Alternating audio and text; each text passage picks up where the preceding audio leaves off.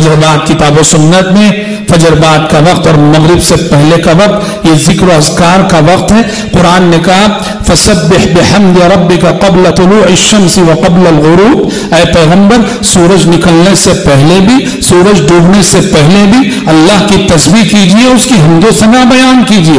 پیارے نبی صلی اللہ علیہ وسلم اس حکم الہی کی تعمیل میں بہت سارے اذکار پڑھا کرتے تھے. تو حضرت جویریہ فرماتی ہیں کہ میں فجر کی نماز پڑھ کے اپنے گھر میں اپنے مصلی پہ ذکر کرتی ہوئی بیٹھی رہی. پیارے نبی مجھے آئے دیکھے اور دیکھ کر نکل گئے.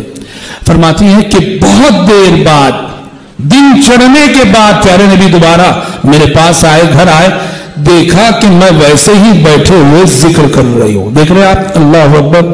فجر بعد سے ان کا ذکر شروع ہوا اور سورج چڑھنے کے بعد پیارے نبی بہت دیر بعد آتے ہیں اور بالکل اپنے مصلی پر بیٹھے ہوئے ذکر کر رہی ہیں.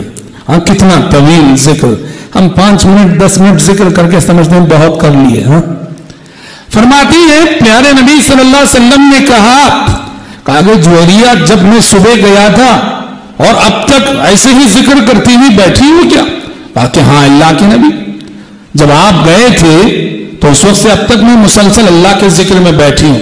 تو پیارے نبی صلی اللہ علیہ وسلم نے کہا کہ جویریہ دیکھو, میرے یہاں سے جانے کے بعد میں نے 3 مرتبہ ایک ایسا ذکر پڑھا ہے, 3 مرتبہ ایسی دعائیں پڑھی ہیں کہ وہ ذکر تمہارے اس ذکر سے زیادہ افضل ہے, تمہارے اس ذکر پہ بھاری ہے جو تم نے فجر بعد سے اب تک کیا ہے.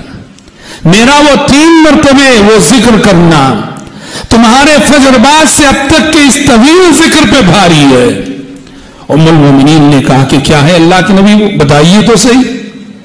تو پہلے نبی نے بتایا تسبیح اور حمد باری تعالیٰ کے وہ مشہور کلمات جن کے اندر معنی اور مفاہیم کے سمندر ہیں.